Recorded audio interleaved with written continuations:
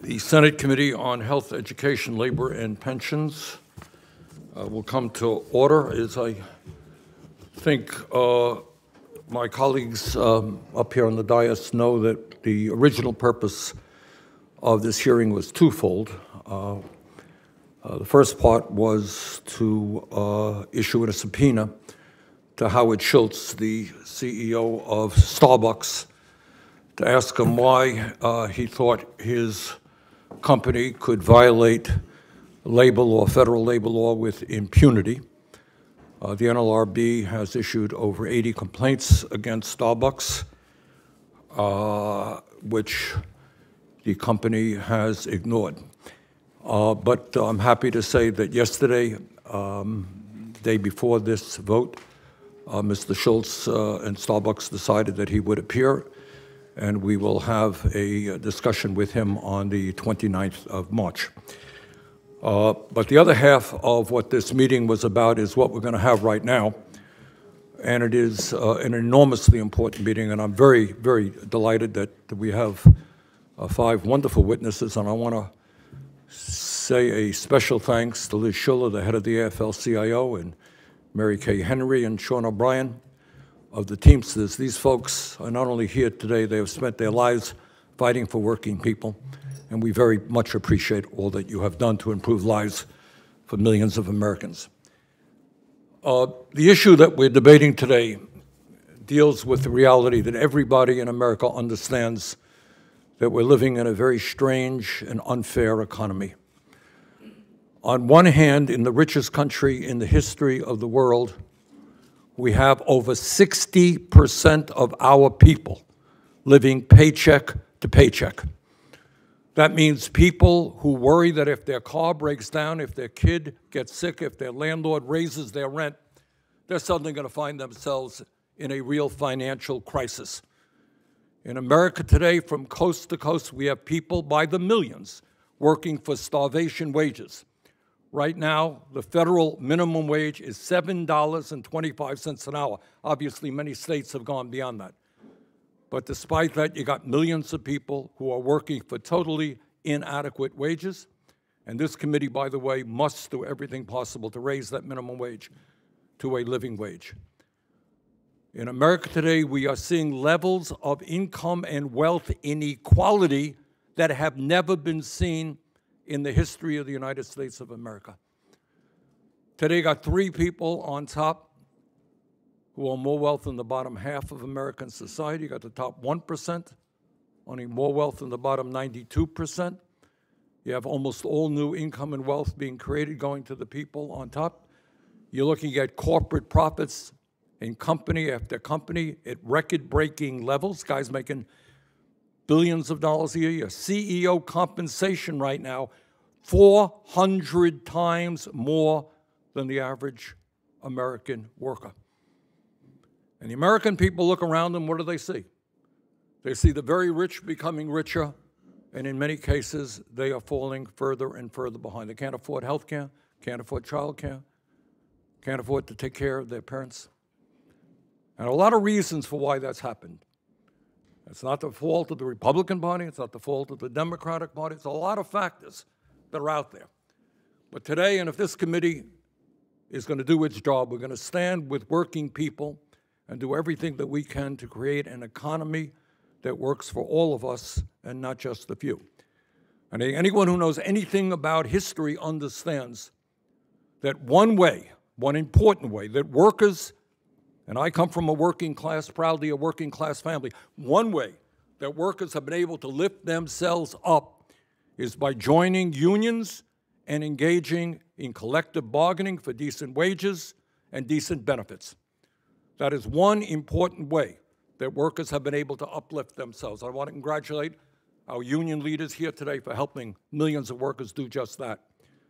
But what we are seeing right now at this moment in history is, despite the fact that the billionaire class have never done better, corporate profits are soaring, we are seeing these very same corporations, and it's not just Starbucks, believe me, pour hundreds of millions of dollars in efforts to make it impossible for workers to exercise their constitutional rights to form a union. You can be pro-union, you can be anti-union.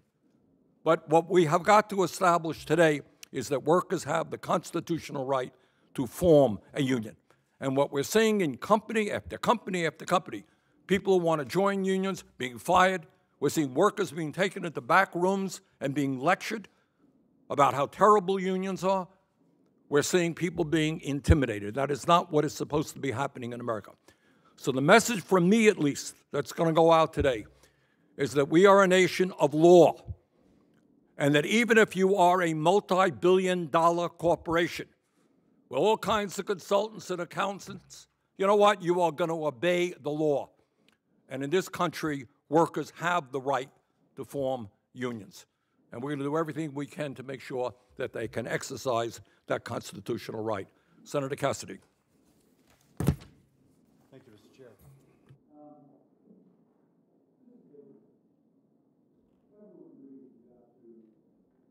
Obey the law. That is not an issue. And let's also table set. The chair's opening statement spoke about how 60 million or 60% of the population is living paycheck to paycheck. Prior to this administration and the Biden inflation that has gone up 14% since he took office, people had money in their checking account.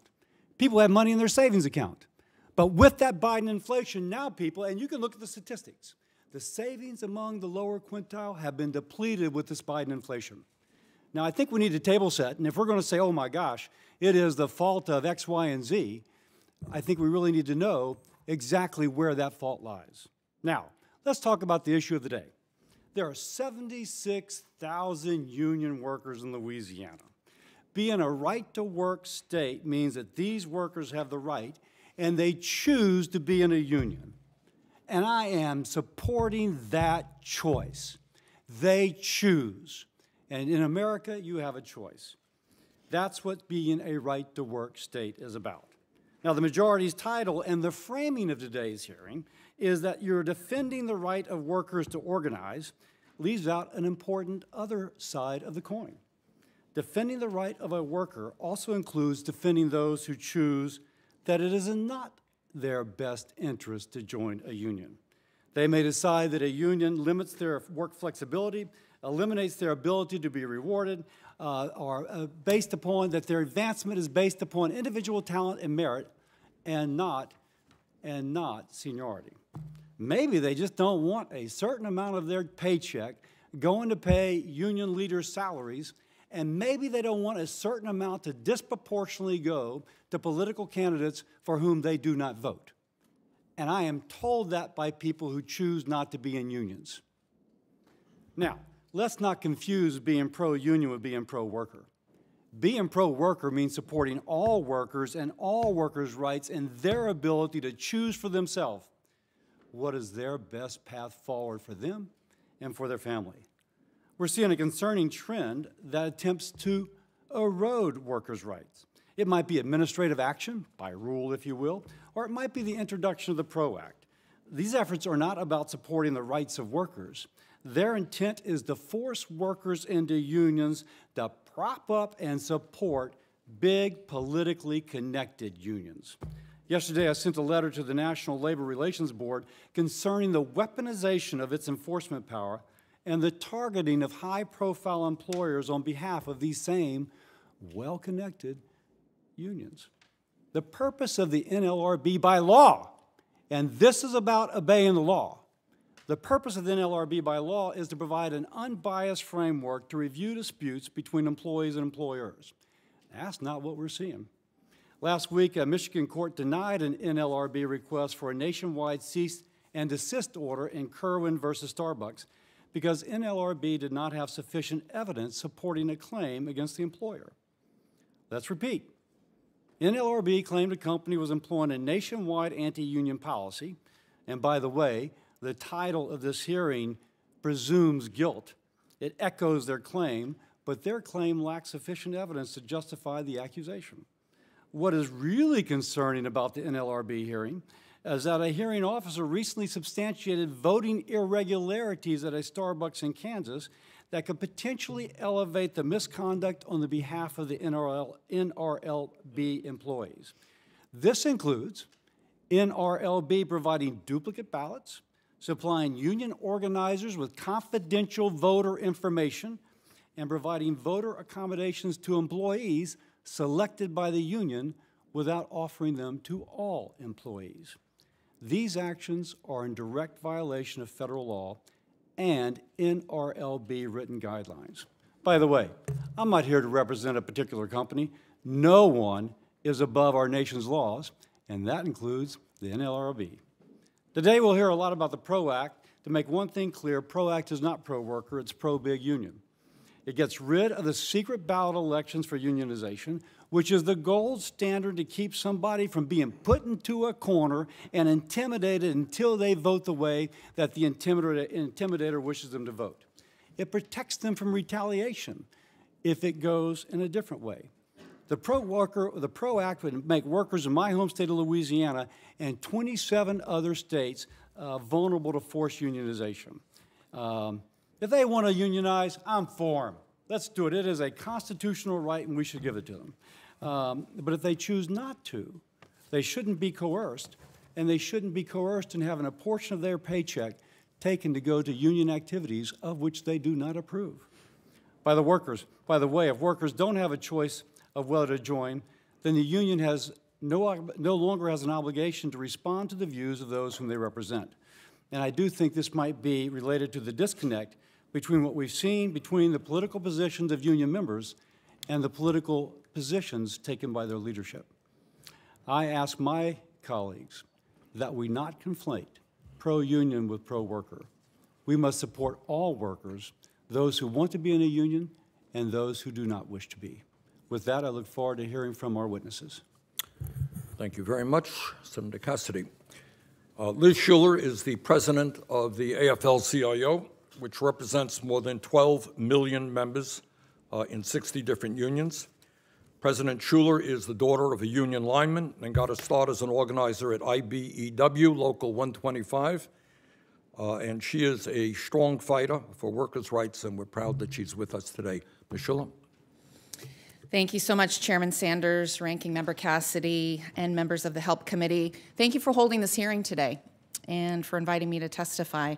As was said, I'm the president of the AFL-CIO. We are an umbrella, a federation of 60 unions, 12.5 million working people all across this country, in every industry, in every state, from actors and athletes to bus drivers and electricians to nurses, scientists, video game developers, and everything in between. And I would like to say as a woman leader, we're the largest organization of working women in the country. Not a lot of people think of us that way.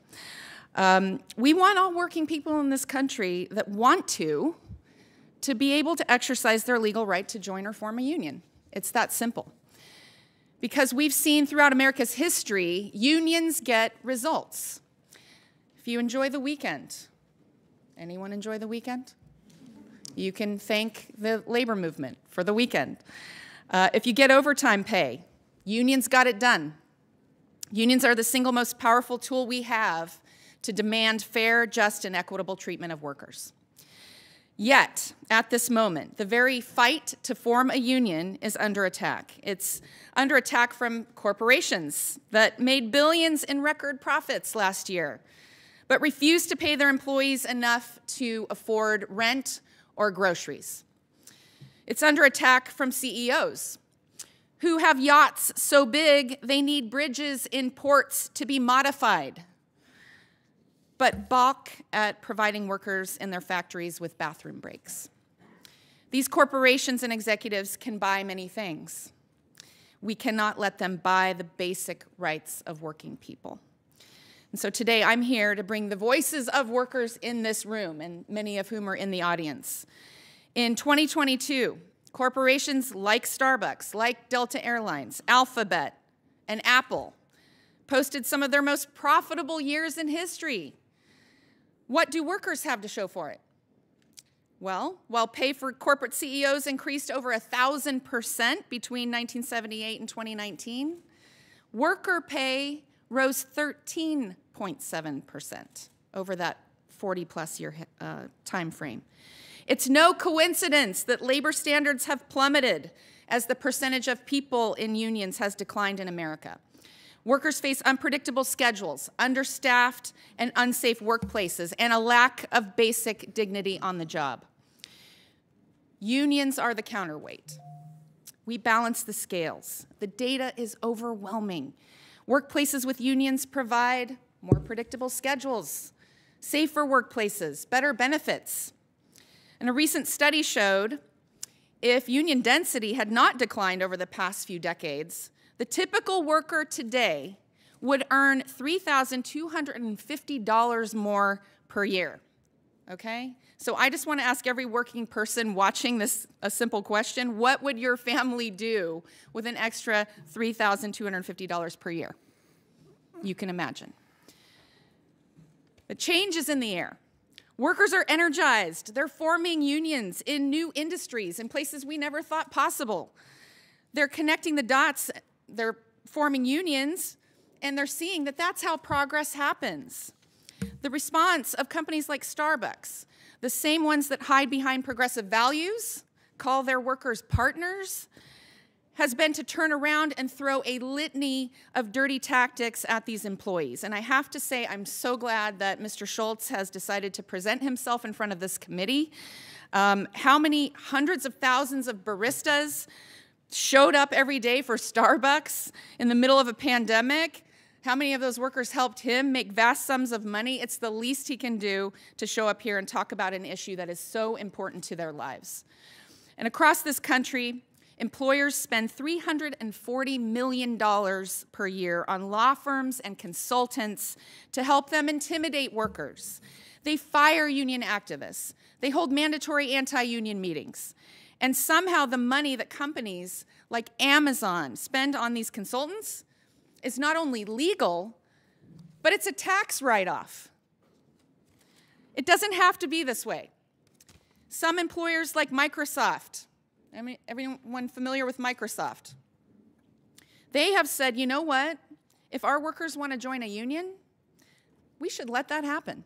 We shouldn't stand in the way. So the company pledged neutrality with the Communications Workers of America. This is the path forward. Moving together forward in partnership, everyone wins. But this isn't the norm. We need a level playing field. We need to pass the Richard L. Trumka Protecting the Right to Organize Act as soon as possible, to protect collective action, to remove the barriers to worker voice, and hold employers accountable when they violate workers' rights.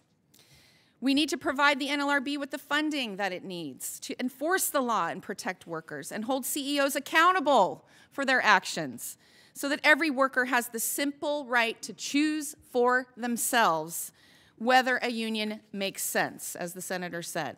These are not radical ideas. These are simple steps to ensure fairness, and if we fix our broken system, I guarantee you working people will keep coming together in greater and greater numbers, and our movement will continue to grow and fight for the issues that matter not only to union members, but millions of workers across this country. Thank you. President Schuller, thanks very much. Mary Kay Henry is the international president of the 2 million member Service Employees International Union, SEIU.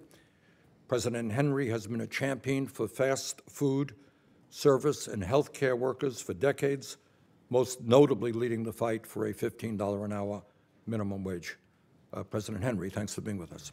Thank you, Chairman Sanders, and thank you, Ranking Member Cassidy and members of this committee for holding this hearing. I'm honored to be here today as the International President of the Service Employees International Union, representing the 2 million members who work across the service and care sectors. This hearing is both urgent and timely because the deck is stacked against working families all across this nation. Take the example of Crystal Orozco, a California fast food worker who's been in the industry for 15 years. When Crystal demanded COVID safety protections for herself and her coworkers, her managers threatened to cut her hours. When Crystal and her coworkers began organizing together in a union, they faced intimidation and opposition from their employer.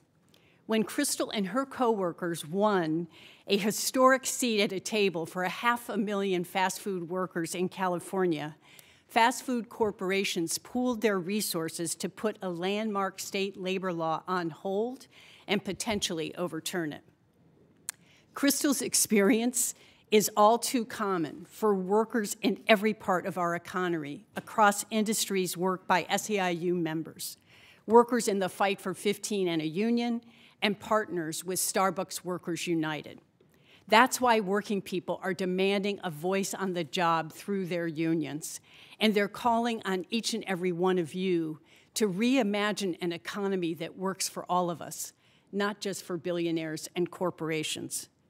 Workers are coming up with new and creative, bold ways to organize together across industries, sectors, and geographies, because they know the only way to counter corporate control is through collective worker power. And it's not just one or two industries. It's spreading like wildfire. It's spreading to Starbucks partners at over 300 stores, gig workers across the rideshare sector, and service and care workers in the South. Airport service workers from coast to coast, championed by Senator Markey with the Good Jobs for Good Airports Act. Home care providers, championed by Senator Casey with the Better Care for Better Jobs Act. Child care workers, championed by Senator Murray with the Child Care for Working Families Act. And with the support of the Protecting the Right to Organize Act, championed by Senator Sanders. All of these workers and their champions in this room have put forth bold proposals that together lift up millions of working people. But even with the support for workers and their unions at an all-time high, workers are hitting a wall built by the wealthy and the powerful. Corporations have rigged the rules of our economy against working people to maximize their own profits.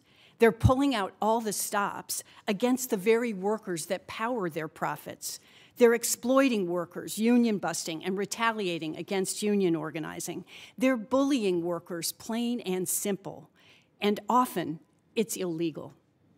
Union busting is a big business. McDonald's, Amazon, American Airlines, HCA Healthcare, and Starbucks are willing to spend hundreds of millions to keep union busting booming. Just look at Howard Schultz, who until yesterday, under the threat of a subpoena vote, refused to testify before this committee.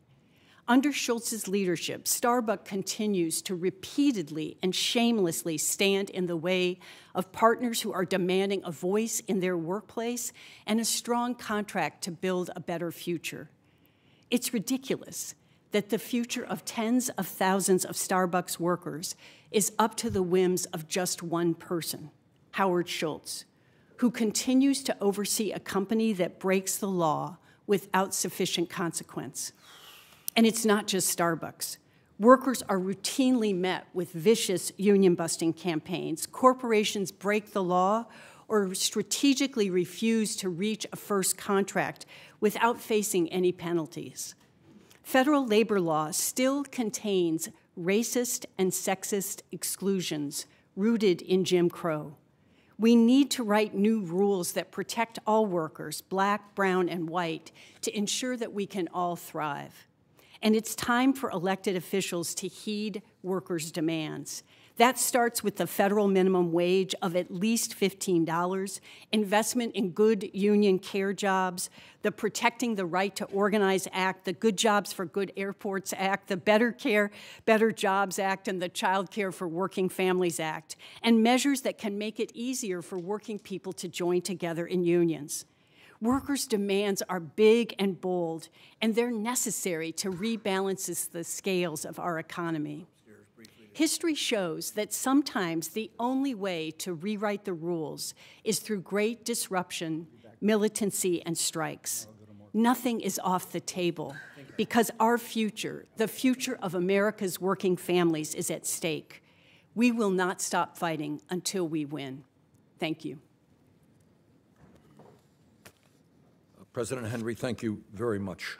Sean O'Brien is the General President of the International Brotherhood of Teamsters and a fourth-generation Teamster since his election last year. He has been all over this country urging workers to stand up and fight for their rights. President O'Brien, thanks so much for being with us. Good morning, Chairman Sanders, Ranking Member Cassidy, distinguished members of the committee, and my union sisters, President Schuler and Henry. My name is Sean O'Brien. I'm the General President of the International Brotherhood of Teamsters. Thank you for the opportunity to appear today before you. It's important the American public knows that their elected officials care about regular people and not just billion-dollar corporations. For that reason, I'm encouraged that this committee has compelled Howard Schultz to appear as a witness. The last time I testified in 2022, Senator Lindsey Graham said workers in the U.S. didn't want to belong to unions anymore. In reality, the opposite is true. The percentage of American workers who support unions is at an all-time high. But they're unable to join unions, form unions, or get a first contract because in America, the game is rigged. Our nation's labor laws are weak, ineffectual, and unenforced. Look at Starbucks. Almost 300 Starbucks locations have voted to unionize, but the company and Howard Schultz refused to come to the bargaining table. These workers want a union at 300 stores. Howard Schultz has said there will never be a union at Starbucks. He stated his intentions clearly. He has closed unionized Starbucks locations. He has threatened workers in their benefits. As a result, there have been more than 500 unfair labor practice charges filed against Starbucks. But sadly, those ULPs do nothing to stop Schultz's illegal behavior. Why? Because there are no meaningful consequences for businesses and CEOs like Howard Schultz when they break our laws. Instead of supporting legislation to protect a worker's choice to join a union, half the senators on this committee are only willing to offer right-to-work laws. These deceptive laws create the ability to leave a union while still reaping all the benefits and belonging to one. We have the data on the right to work. These laws lower wages, create substandard benefits, and erode workers' rights in every state where they are passed. These laws never benefit working people, only big business. That's why the Koch brothers and Walmart have always been the biggest donors to the National Right to Work Foundation. I've spent the last 3 years traveling this nation, visiting hundreds of warehouses, loading docks, and job sites, and listening to real union members. Teamsters are conservatives and progressives. Some are laser-focused on politics, and some stay out of it altogether. Our members love their union for one simple fact. They get more money and better benefits because they are Teamsters. It's not complicated. Even non-union workers in right-to-work states make more money because of Teamsters. The data proves it. Going to work without union representation is like defending yourself in court with no lawyer on your side.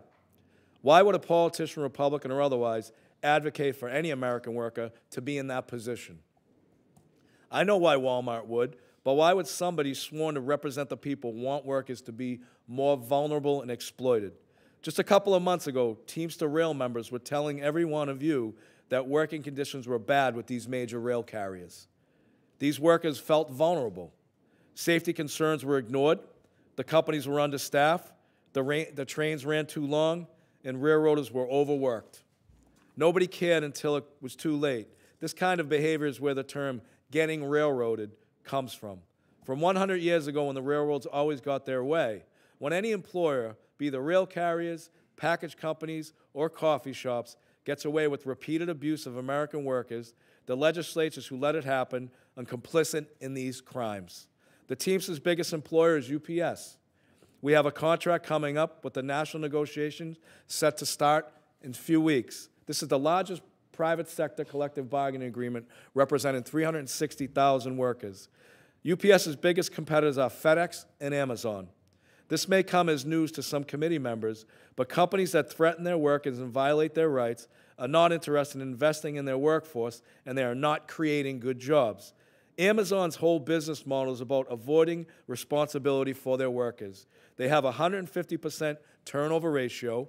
A Teamster package car driver at UPS makes twice what the same driver makes at Amazon and FedEx, twice as much. Why is that? It's because a driver at UPS is a Teamster. We get twice as much because we are union. And remember, UPS still made more money in profits these past 3 years than it ever has made in history. Do the members of this committee want American workers to make more or less? This summer, I promise you the Teamsters at UPS and the negotiating committee will negotiate the strongest private sector collective bargaining agreement in the country. It will set the standard for what a good union job in America should be. And all of America will be watching as the Teamsters take on Carol Tomé and UPS. We are at a critical moment. Workers are drawing a line while conservative court chip away at the constitutionally protected right to organize. So I ask the members of this committee, especially those who co-sponsored Senator Paul's right to work bill, whose side will you be on? Thank you. President O'Brien, thanks very much. Senator Cassidy, you want to introduce your witnesses? Sure. Welcome all our witnesses, but I will first introduce Mr. Ring. Mr. Ring is a former chairman of the NLRB and an expert in the field of labor and employment law. Mr. Ring was confirmed to the NLRB on April the 11th, 2018, and served as chair until January 2021, and then as a board member till the end of his term in December 2022. He led efforts to streamline the NLRB's case handling procedures, reducing backlog to a historic low. He holds a BA from Catholic University and a JD from Catholic University's Columbus School of Law. Chairman Ring, we welcome your presence and expertise. We look forward to your testimony. Thank you, Senator. Chairman Sanders, Ranking Member Cassidy, and members of the committee, thank you for your invitation to participate in the hearing today. It's an honor to appear before you. Senator Cassidy said I am a partner at the law firm of Morgan Lewis, where I practiced labor law for almost 30 years before serving on the National Labor Relations Board. I recently returned to Morgan Lewis following my service. As I noted during my confirmation hearing in front of this committee almost 5 years ago, my career in the labor field started at the Teamsters Washington, D.C. headquarters, where I worked for nearly 7 years during college and law school. That experience offered an important perspective that shaped my law practice, gave me tremendous respect for the collective bargaining process, and informed my overall approach to labor law. As this committee looks at the state of union organizing, I know that there are many who think that the PRO Act is a panacea and that corporate America is the problem. I would urge Congress, particularly this committee, not to turn its back on the National Labor Relations Act quite yet. Instead, Congress should consider whether the problems the PRO Act is supposed to fix can be addressed short of a major rewrite in federal labor law. After my recent service on the NLRB, I'm convinced that some common sense modifications to at least 3 aspects of the NLRB's current enforcement approach would accomplish a great deal. First and foremost, the NLRB must process its cases more quickly. Parties, employees, unions, and employers should not have to wait years to get their cases resolved. It is simply justice denied for employees to wait multiple years for a union election or to wait to be reinstated following an unfair labor practice. The delays are so bad that the PRO Act seeks to establish an NLRB workaround, creating a dual track for a private right of action for labor violations. The good news from my perspective is that this is all fixable. One of the accomplishments that I'm most proud of from my time as NLRB chairman was the work we did to reduce case processing time. When I arrived at the NLRB in 2018, there were cases that had been pending for almost 10 years, and many were 3 to 5 years old. By making modest process management improvements, we were able to reduce the median age of cases pending before the board from 233 days in fiscal 2018 to 85 days at the end of fiscal 2020. So it can be done. For the second enforcement change that I'd like to recommend, that the board must return to its focus and focus on its core mission. That is overseeing union organizing and collective bargaining.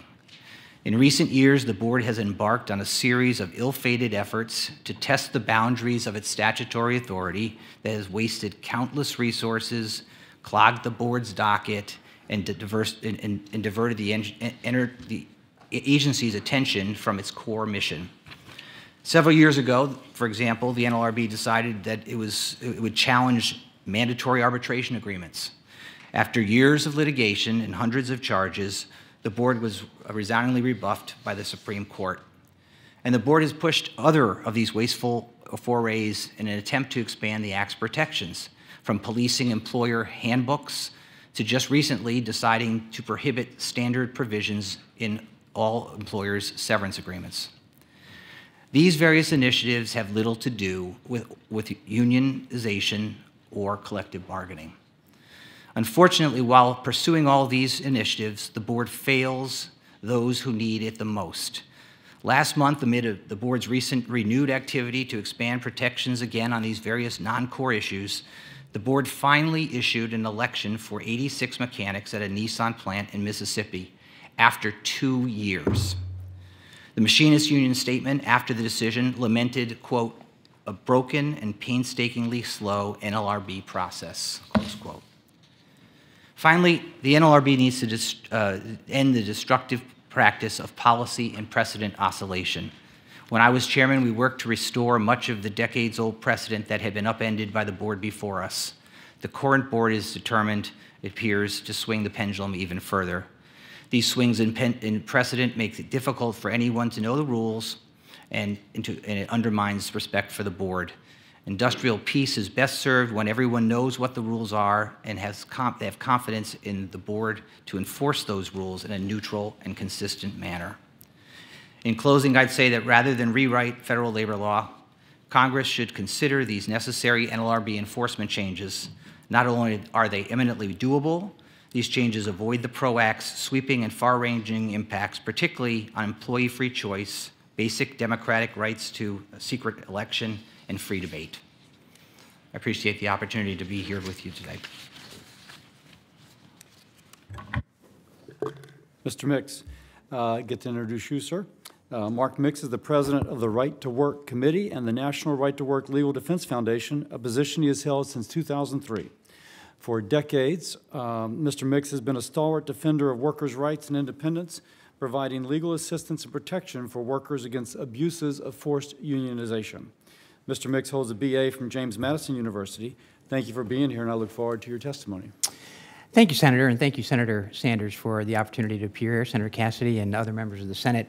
I am Mark Mix. I've been the president of the National Right to Work Legal Defense Foundation for 20 years and the National Right to Work Committee for 20 years. I've been working in the right to work movement for 36 years. Grew up in a small town with more cows than people. My stepfather was an International Association machinist member for 32 years. Grew up in a union household in a union environment in America, and it wasn't until I understood what labor law looks like as it compels workers, going back to the 1930s, to join and associate with an organization. Senator Sanders, you talked about constitutional rights and the constitutional right to organize. I mean, surely you're talking about the NAACP versus Alabama case in 1958, where the First Amendment was basically defined as being the right to associate, but also the right not to associate. And yet labor law, written back in 1935, talks about all of these flowery things, but in Section 7 of the Act, it says that workers have all these rights, and they have the right to refrain. And if there had been a period at that moment, we probably wouldn't be here today, because that would have given workers the choice under the National Labor Relations Act to refrain from union activity. But it didn't. It went on except to the extent that a worker can be compelled to pay dues or fees or join a union at that time in order to work or get or keep a job. So the constitutional right comes with the right to associate, and so it presupposes the right not to associate. But yet labor policy and the policies that are pushed by, unfortunately, the National Labor Relations Board and legislative bodies across the country continue to rely on force as opposed to voluntarism. And you know, it's an interesting story when you think about the origins of the union. Samuel Gompers, the founder of the AFL, in his final speech in El Paso, Texas in 1924, when you were getting ready to come to Congress in 1926 for the Railway Labor Act and imposing the federal imposition of unionization on railway employees across the country, Gompers gave his final speech saying, "The workers of America adhere to voluntary institutions. Anything else, using force, will destroy that which together through voluntarism is invincible." And what Gompers' message was very clear, and it's to the union officials down the row here on the table, that you have a great product. Go sell that product. Don't rely on government to give you the force to compel people to join unions. And that's exactly what happens in the American workplace today, whether it be at the National Labor Relations Board ignoring the ideas and the views of literally tens of thousands, hundreds of thousands of employees. At the National Right to Work Legal Defense Foundation, we've had the privilege of representing hundreds of thousands of employees in litigation against employers and unions. When employers violate workers' rights, we go after them. When unions violate workers' rights, we go after them. The idea of individual freedom and choice is a fundamental principle of who we are as a country, yet labor law destroys that fundamental voluntarism and independence that most workers enjoy. So I'm here today, you know, Senator Sanders, you talked about one way to realize the American dream is to join a union. There are lots of other ways, and there are lots of other examples of that. And frankly, today, 94% of the workers in the private sector in America today are not part of a union and not members of unions. Many of them would like to be, and you've heard President O'Brien talk about the high rate of favorability of labor unions. Absolutely, labor unions are being considered as favorable by the American public. But the other question in that Gallup poll that he cites was not referenced in the media, and that asked those non-union employees that were surveyed whether they had any interest in joining a union. 58% said they had no interest in joining a union. 11% said, yeah, they are very interested. And in the medium, in the middle there were peaks that said, well, I don't really know or I don't care. So the idea of giving a private organization the ability to compel someone to pay union dues or fees as a condition of getting or keeping a job is the wrong policy, not only for organized labor, but the wrong policy for America. Giving workers a choice whether or not they want to associate, but yet the labor policy of this country, once a majority of those voting in a workplace can bind and compel people to associate with a labor union. You know, in regular business law, we know the elements of a contract include, you know, a meeting of the minds. It means no duress. It means it must be legal and there must be consideration. Labor law in America today and since 1935 has stood that basic agency relationship on its head by allowing a private organization to compel workers to associate with them and accept their representation, even though they didn't ask for it, didn't want it, and may not even be interested in it because it hurts them. You know, there are lots of opportunities to explain how a union collective bargaining agreement can hurt the very worker that it claims to represent. And union officials here don't ever recognize that. Somehow they know better than any individual worker in the workplace about what's right or wrong for them. I disagree with that. The right to work principle is a very simple principle. I would encourage you to support Senator Paul's bill, Senate Bill 532, that doesn't add a single word to federal law, not one. It simply goes back into that antiquated labor policy of the 1930s and removes compulsion and makes the bias of this government in favor of voluntary unionism. I think that's a good policy for America, and I think most American workers do as well. Mr. Mix, thank you very much. In America today, we are seeing large corporations and their consultants spend hundreds of billions of dollars trying to prevent workers from, in fact, joining unions. Let me ask Ms. Schuler, Ms. Henry, or Mr. O'Brien, why do you think these large corporations, often with CEOs like Schultz, who are billionaires, are spending so much money trying to make it impossible for workers to join union? Sean, did you want to respond to that? Yeah, so, I mean, it's no secret that it's a $350 million. It's a $350 million per year business. Look, I think it's clear, especially when you're dealing with the CEO of Amazon and Starbucks, that, you know, these CEOs and these corporations, all they care about is the bottom line of a balance sheet. And if there's any threat to that bottom line of a balance sheet or accountability, meaning that workers are being represented, workers are being compensated and represented clearly by unions, that's why there's such a big threat. You know, my colleague, on the end, Mr. Ring makes a point saying, you know, everybody's got a right to choose whether they want to belong to a union. Let's look at Starbucks. You have 300 locations that voted to join a union, and yet, you know, you have these, you know, union-busting firms spending $350 million a year. Look, we did exactly what you fight for, right? We voted, those workers voted to join a union. The company should be held accountable and sat down and made to negotiate an agreement.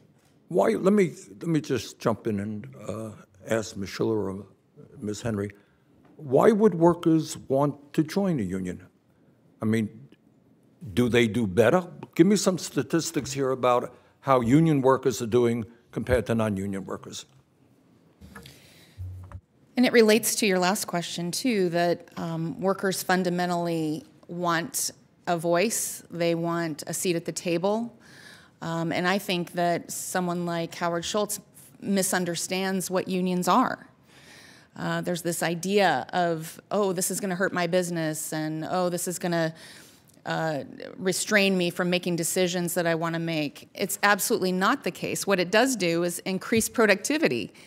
It increases longevity and predictability for your business, because when workers are satisfied and they feel like they have a seat at the table, they're heard, they make better wages and have health care benefits, they're going to be more productive employees and make your business do better. We all want to win here, right? And I think there's a misunderstanding that unions want to see businesses fail. That is absolutely not the case, because when businesses fail, we don't have jobs, right? But yes, the statistics are very clear, Senator, that working people have, I think it's almost 15% more wages when you join a union, particularly for women and people of color.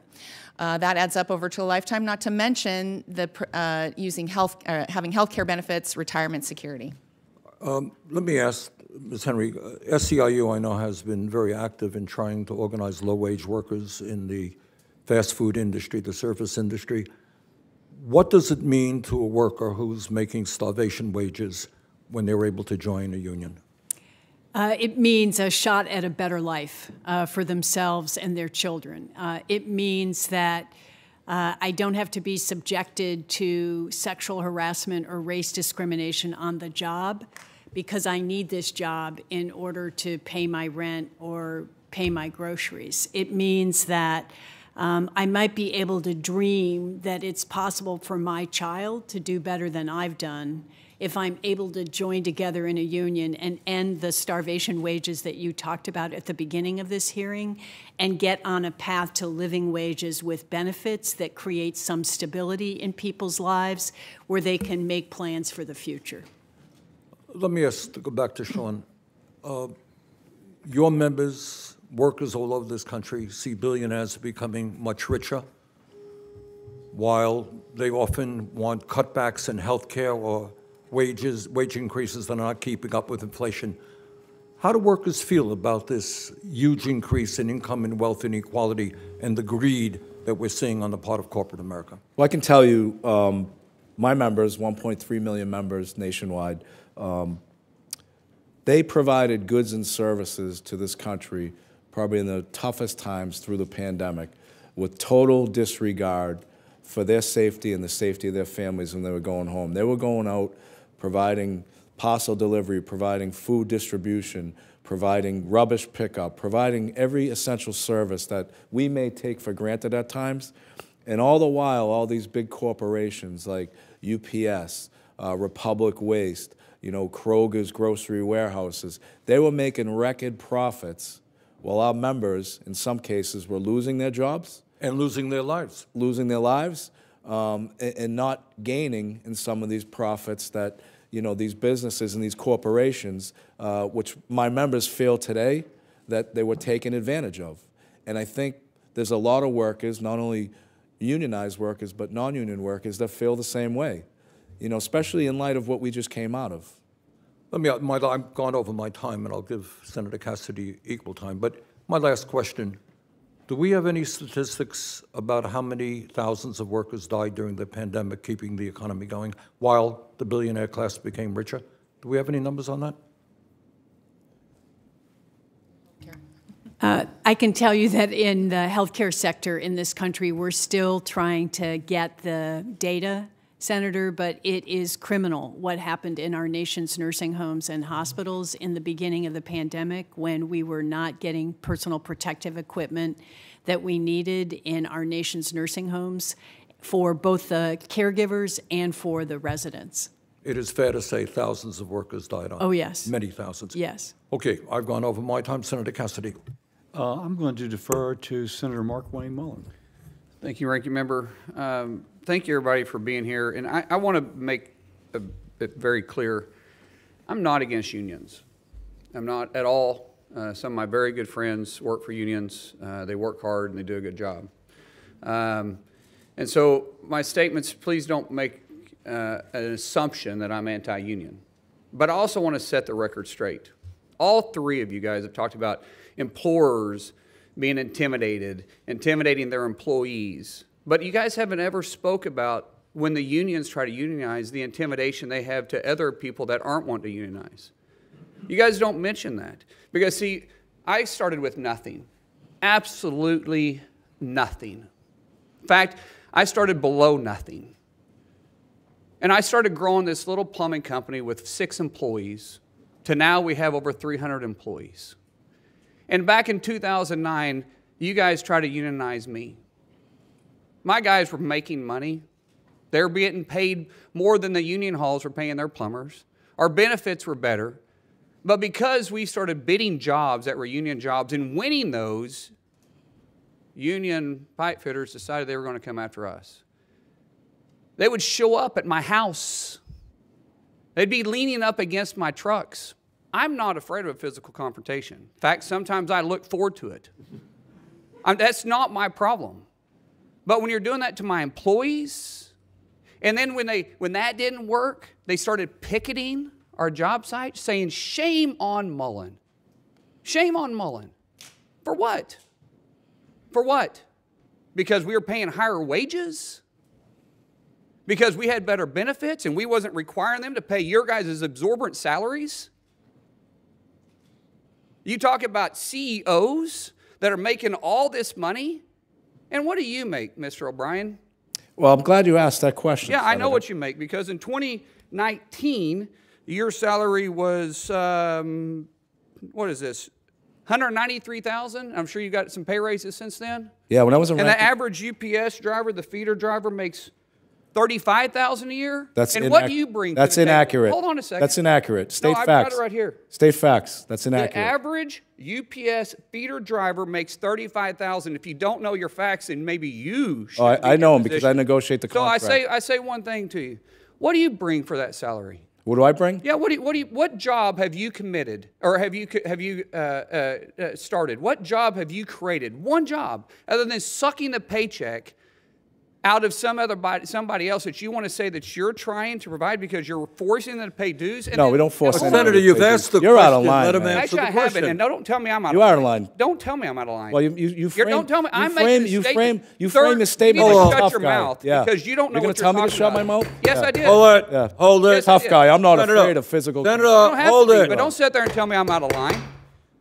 Senator, you made a statement. You asked the question. I didn't ask a question. You did. You ask did. the I answered the question. You asked the question about how much Well, it was money. But rhetorical. let him answer. It was a rhetorical Well, question, you may think it's rhetorical. It was Sounded to me rhetorical. like a question. Let him answer the question. I'm not yielding my time to him. So if you're going to let me keep my time, that's fine. You'll have your time. Let him. You ask your a question. He has So- a right to answer that. As far as my salary goes, my salary, if you follow me around, I actually look at this building. I bet you I work more hours than you do. Twice as many hours. That's impossible. But No, that's true. Sir, you don't even know what hard work is. You Secondly, wanna follow my schedule, secondly, I'll do it in please a follow. minute. Secondly, UPS feeder drivers, and you can quote Carol Tomei, who quoted this. They make $93,000 on the lower end. Some of them said making feeder drivers. $150,000. I said feeder drivers. Feeder drivers, tractor trailer drivers. Some of them making $150,000 per year. Some of them do. And I don't most of them disagree with that. most of them After make you've been over- there most four- of them- after you've been there 4 years. Most of them make over $1,000. Okay. Most of them make over $100,000. So reclaiming my time, I go back to the whole fact that, sir, you haven't created a job. We haven't. You haven't been there. You haven't. Sure, we have. You haven't. Sure, we have. Tell me one job that you created. What are you talking? Be specific. You're an What do you mean? employer?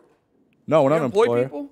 No, but you know it's funny. no, then hold on, then we that's create not creating opportunity. jobs. We create opportunity because we Sir, that's we not- hold greedy CEOs That's like yourself not- accountable. You're calling me a greedy CEO. Oh yeah, you are. Hilarious. You want to attack my salary? I'll attack yours. What go did you ahead. make? What did you make when you owned your company? When I made my company, I kept my salary down at about $50,000 a year because I invested every penny into it. Okay, all right. You mean you hid money? No, I didn't hide. Oh, Oh, hold on a second. okay, go ahead. He said that's out of line. You said right, I we're was e- out of we're line. even, we're We're not even. We're not even close to being even. You think it's smart? You think you're funny? No, you're not. You think you're funny. No, I never said. Did I You smile? frame Did I laugh? your opening Hold on, statement. hold on. Let's. You frame your opening right. statement No, saying you're a tough Senator, guy. continue. This- Senator, please This continue is your behavior, statements. but sir, this is. I think it's great that you're doing this because Me too. this shows their behavior on how they try to come in and No, I- unionize a shop. know. No, it's and they just- say about intimidation, and it's not about intimidation. This it's may not the show your employee behavior support. here. But stay on the issue, please. The issue is, if you're really for the employee, then why are you against right to work? Why are you against private ballots? If you're really about the employee, let the employee make the choice. I'm not anti-union, but when you don't want to have a private ballot, that's not intimidating? That's not intimidating? Why wouldn't you want a private ballot? That is intimidating the employee. If you don't want a right to work state, don't force somebody to pay dues to an organization they may not agree with. Don't force somebody to do something they don't want to do. That's called employee choice. If you want to be part of a union, God bless you, be part of a union. I have no issue with that. But don't sit up here and say that an employee is the one that intimidates their employers are intimidating their employees not becoming a union. Okay, Senator, That's not thank accurate. you. Thank you very much. Senator Murray.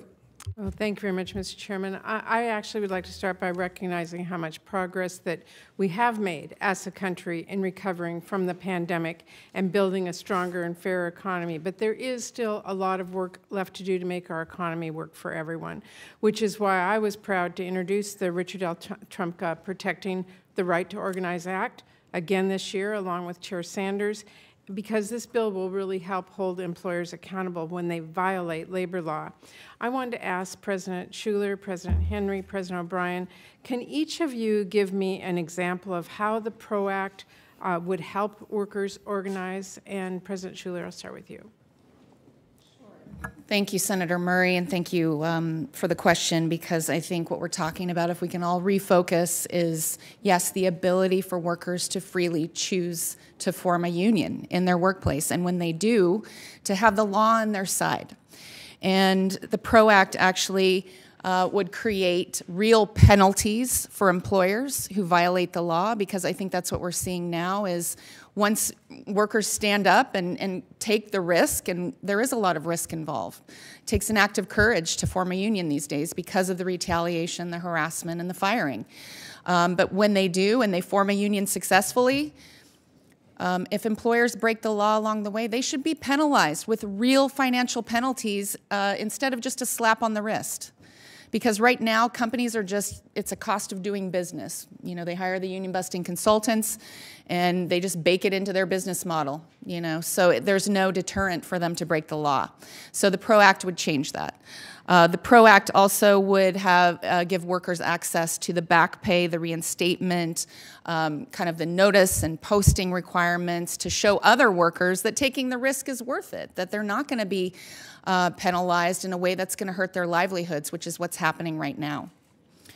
And right now, you actually get a bigger fine for violating fishing laws in many states than you do for busting unions. So, President Henry. Thank you so much, Senator Murray. In the case of Starbucks, if you take what President Schuler just outlined, the hundreds of unfair labor practices that have been filed against Starbucks for closing stores, firing workers, changing schedules, targeting union leaders and pulling them into the trash alley behind the store and raking them over the coals about why they're public for the union, there would be penalties for all of those behaviors that we wouldn't have to wait over 14 months to have a ruling on. And even as Starbucks had the most egregious violations issued from the NLRB just last week, The next morning, CEO Howard Schultz was on CNN saying the judge got it wrong and they intend to appeal. And the PRO Act will help speed up the process, as we heard from Mr. Ring, as needing a quicker process. And then the other thing the PRO Act does is for Crystal Orozco, the fast food worker who I told the story about, it holds the joint employer accountable, which is a huge step forward for the 4 million fast food workers in this country, that McDonald's, Wendy's, and Burger King would be held accountable for what happens to workers, just like they are for meat and potatoes and ketchup and napkins of the franchisees. Thank you. And President O'Brien? And I think my colleagues in labor make some great points, but the one most important thing regarding organizing in the PRO Act, that it would mandate that a collective bargaining agreement would happen sooner than later. I think right now it takes about 406 days from the initial start of the election to conclusion to get a first contract. And a lot of times, the stall tactics that are utilized at the NLRB, the egregious violations along with some fines, but having teeth in a bill that would allow the workers who made the choice to be unionized to get a collective bargaining agreement, I think that's just as equally as important as well. Thank you very much. And I just have a few seconds left, and I just want to say that despite enacting the Equal Pay Act more than 5 decades ago, on average, women, including those who are working part-time or part of the year, earn only 77 cents for every dollar paid to men, resulting in a pay gap of $11,782 a year. And Mr. Chairman, I just want to say for the record, I'll be introducing the Paycheck Fairness Act again soon, because I think as unions have been really helping lift women, this is something that is really important for all of us. Thank you very much, Mr. Chairman. Thank you. Senator Cassidy?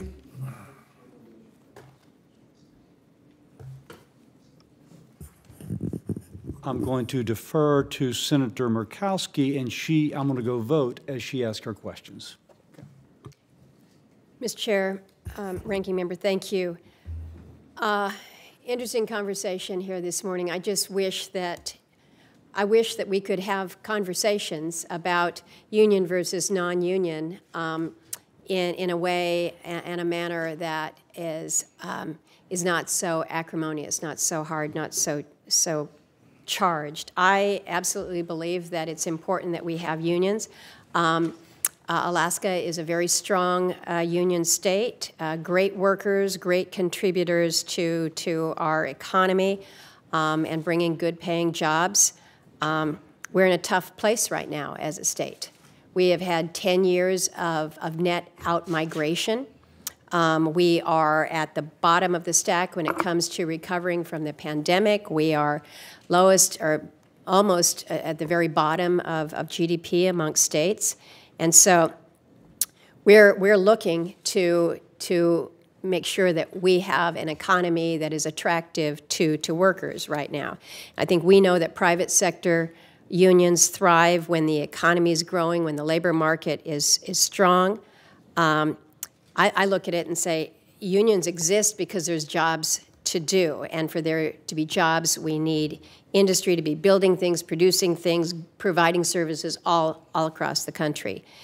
And I want to recognize that not all union jobs are shaped by the private sector. At times, some of these jobs come down to decisions that are made back here, particularly in a state like Alaska, where thousands of really good paying jobs are hanging in the balance as we're waiting for a federal decision that could come later this week on the Willow Project. And it's not something that I'm going to ask those of you on the panel here to opine about, but just note for the record that every single union in the state of Alaska is supportive of this Willow Project and what it will provide. So recognizing that some of what we're talking about here is enforcement, but also just how do we find the workers with the skill sets necessary to be doing the jobs that we're talking about. And I would ask in an open-ended question here what the unions are doing to respond to the challenges of workforce shortages like we're having here. Are there specific federal programs? And then I'm going to use my time to move to a second question. And this is just to note, we've got good, strong representation in the state from AFL-CIO, from Teamsters, and I have always said we've got a role for union, we've got a role for non-union workforce across our state. Workers should have the right to choose if they want to join a union. Alaska is not a right-to-work state, but I would note that the PRO Act, which you all have mentioned frequently, would provide federal preemption for the 28 states with these laws. How do we reframe this discussion so that it's not an us versus them dynamic between union and non-union? That's a truly open-ended statement or question there. And I'm not going to pick anybody to start, but I've given you two important things, I think, and you have a minute, 20 seconds. Well, I'll take a stab at it, Liz Schuler, AFL-CIO, and you're right. I, too, wish it didn't have to be so acrimonious, and it doesn't have to be. You know, you think back to the National Labor Relations Act when it was passed in the 30s and the conditions. There were wildcat strikes. There were workers up in arms. Business actually wanted the National Labor Relations Act. They wanted unions back in the 30s to sort of calm things down, to provide predictability and certainty in a process where we could talk to each other and work things out. Fast forward to today, things are very much out of whack. And in terms of your first question, I would say we too are very interested in figuring out how all of this, all these new jobs that are going to be coming in the clean energy economy and in chips and science and manufacturing can be good, high-wage jobs with dignity and respect. And we are used to dealing with this, right? In the labor movement, we've been training workers for over 100 years in partnership with our employers to provide predictability and certainty and a talent pipeline. No pun intended with Alaska. But it's essentially the labor movement can be the bridge and the center of gravity for making sure we have that workforce that we need to tackle the projects of the future. And Senator Murkowski, we are working with you in trying to transform home care jobs all throughout the state of Alaska. These are poverty wage jobs done primarily by women of color in every zip code in Alaska. And joining together in unions have allowed those jobs to become living wage jobs at an $18 an hour wage with health care and the beginning of a retirement for the first time just across in Washington state. And so that's a very concrete way, I think, that we can come together as working people and government together with employers to raise wages and create good jobs all across the economy. Thank you. Senator Baldwin. Thank you, Chairman Sanders. And thank you for holding this hearing. This topic is so important to me and people that I represent in the state of Wisconsin. As President Biden implements programs authorized by the Infrastructure Law, the CHIPS and Science Act, the Inflation Reduction Act, I have been pleased that he is following the will of Congress and ensuring that the money spent on those programs will support high-quality American jobs. President Biden is delivering the message that we intend to make things in America again. That's right. In Wisconsin, we've prided ourselves not just on the quality of the products we make, like ships, engines, beer, and batteries, but also the quality of the jobs themselves, which often pay good wages and offer generous benefits, and that were hard won through collective bargaining. However, I'm disturbed by a trend that I'm seeing. This trend is illustrated by two battery production facilities in Fenimore and Portage, Wisconsin. The facilities are now owned by Energizer after the company acquired them in a 2018 merger with Spectrum that consolidated the battery market. The 600 workers at these facilities are Teamsters. They are President O'Brien's Teamster members.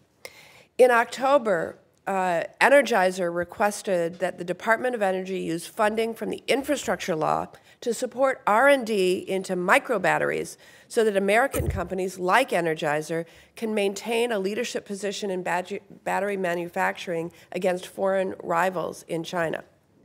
Just a few weeks later, Energizer notified the Teamsters at the 2 Wisconsin facilities of its plans to move these jobs to non-union facilities in the U.S. and foreign facilities in Asia. It seems to me that when seeking support from the government, these billion-dollar corporations talk up their American facilities and workers. All the while, some of these corporations, like Energizer, are making plans to move a union facility to a non-union state or a foreign country. I often hear from executives that these decisions they're just business, right? And that the company, or perhaps its well-compensated consultants, have calculated that closing a union facility will add value over the long term. After seeing the impact during the pandemic of our long supply chains and the costs associated with moving work to low-wage foreign countries, I'm certain that these consultants have their math wrong. We need to change these corporate calculations, and it begins with increasing oversight of our federal labor and antitrust laws and our federal contracts. I hope that Chairman Sanders will join me in that oversight, because the greatest value that a company generates comes from the labor and the ingenuity of its workers. And unions provide the job security and wages necessary for workers to develop the skills and the institutional knowledge that are the bedrock of innovation. The American people should not have to subsidize billion-dollar corporations that ship jobs overseas or close union facilities just to add pennies to next quarter's earnings per share. So, President O'Brien, I know that this issue is very important to you and your members, and I'd like to ask you to share a bit about the impact that these closures would have on your members and what we can do to prevent companies from making such devastating miscalculations. Thank you, Senator. I appreciate that. And it's not just 600 members losing their job, it's 600 members with families losing their jobs, which is important. And you mentioned longevity, right? So some of these folks, and we've had the opportunity to talk to them, and we're trying to find solutions, working with the employer and their attorneys from the other side to say, what can we do to keep these middle-class jobs here? Some of the horror stories are people are going to lose their health care. They've been there so long, they don't have any other skills. And their pension, there's a lot of jobs out there that don't provide pensions. You'll hear a lot of people say, well, we have a retirement program, a 401k. I think if we looked at our 401ks over the last 6 months, I think 33% of your net worth was lost due to the markets. So that's not an attainable goal when you're 50 years old or 60 years old and you can't get your pension anymore.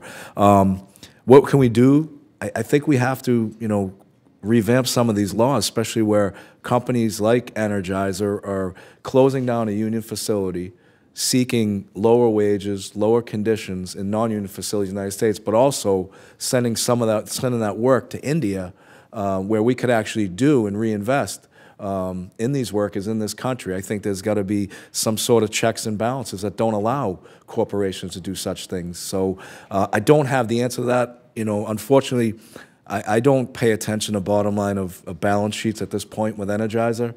I'm more concerned what's going to happen to those 600 workers and their families moving forward. And I think we've got to collectively work together to try and find a solution to keep those jobs here. Thank you, Senator Boland. Senator Marshall. Well, thank you, Chairman, and I'm honored to be here today. Welcome to all of our panel. Believe it or not, I grew up in a union town.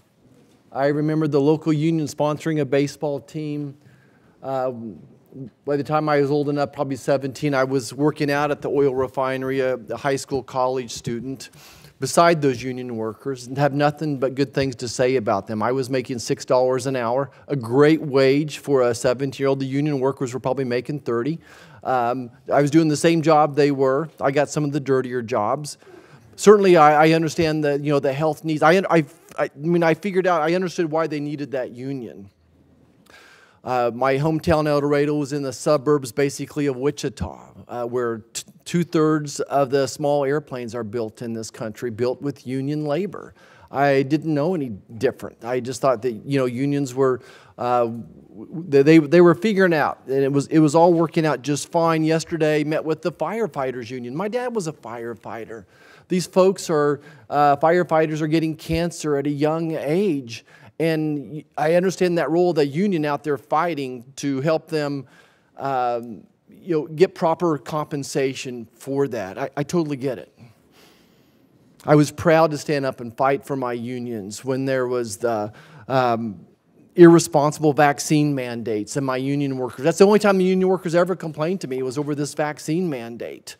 Otherwise, the process in Kansas seems to have a good relationship between management and unions. At the same time, franchises are home to Wichita as well. Wichita, Kansas, home of Pizza Hut, home of Freddy's, two very successful franchises as well. I can think of no other model that's helped minorities, women, and veterans have an opportunity to become small business people. So it's this balance that we're trying to find. And I think of my model as a physician, above all, do no harm.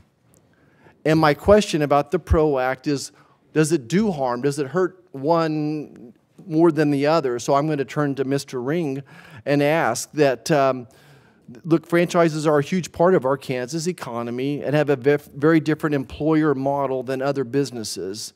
Can you elaborate exactly what would happen to the franchisee relationship if the PRO Act were enacted? Same with franchises and their workers. Sure, Senator. The issue raised is really comes to this question of the joint employer standard, something that has been debated in labor law for a long time. The standard was in place for decades, and most of the United States, the franchisor model, grew up under that standard. Before the Obama-era board changed that standard and made it much easier to hold two employers responsible for the same workforce. When I was chairman, we issued a rule through rulemaking to return the standard to what it had been, and we thought that was the right way to do it through a rule. We were able to solicit comments and get input from all facets, all industries. And currently, the current NLRB is now looking at changing that back again. The PRO Act would do even more harm, as far as I'm concerned, in terms of the joint employer standard. It would essentially remove any impediments to a joint employer relationship and simply say that if you do business with another employer and you have any kind of reserve or contractual interest and control over that other business, you're a joint employer. Okay, I need to move on. I'm sorry. Mr. Mix, I wanted you to answer the question, but I'm going to run out of time. Very briefly, would this harm the franchise model? Well, I think so, but more importantly, it would harm the status of the right-to-work status of Kansas. I mean, I was briefed before the hearing today to say that the PRO Act doesn't repeal right-to-work laws. It just allows for negotiation over union security agreements, which are basically the compulsion to pay dues or fees or lose your job. So it would make a radical difference. And then the idea of the joint employer, I mean, let's say that you're a company that uses a landscaping company to mow your yard, and you have control over when they show up. How do we determine whether or not they're now a joint employer as it relates to unionization? Right. Lots of questions about that. And, and to your franchise model, you're absolutely right about that. That's created more millionaires in America than anything else, probably. Well, I appreciate the testimony. And Mr. Chairman, again, I would just conclude by saying, In Kansas, we have a pretty good relationship going on that allows the franchise model. It allows the unions. I'm concerned when the federal government gets too involved. If it ain't broke, don't fix it. I don't think it has to be one way or the other. I think my union workers, what they're most concerned about today is inflation and the safety and security of their families. And that's what my focus is going to be, to help the union workers in America. So thank you. Thank you, Senator Marshall. Senator Hassan. Thank you, Mr. Chair and Ranking Member Cassidy, for having this hearing. Thank you to our witnesses for joining us today. It is really great to have the presidents of 3 of the nation's largest unions together to discuss the important role that unions play in our economy. And I'm looking forward to working in this committee to advance priorities for working families in New Hampshire. And this hearing is a really important part of that effort. One big step we could take to help workers would be to pass the Protecting the Right to Organize Act. And I look forward to working with you and your members to get that done. I want to start with a question to you, Ms. Schuler. According to a recent report from the U.S. Government Accountability Office, women earn about 82 cents for every dollar that men earn. The Paycheck Fairness Act, led by Senator Murray, aims to eliminate this gender pay gap.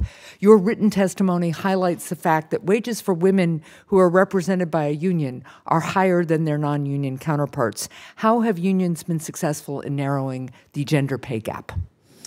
I always say, if you want equal pay, join a union, because the data shows women do better. With collective bargaining, pay is transparent, because that is one of the biggest issues, right, is that often we don't know we make less.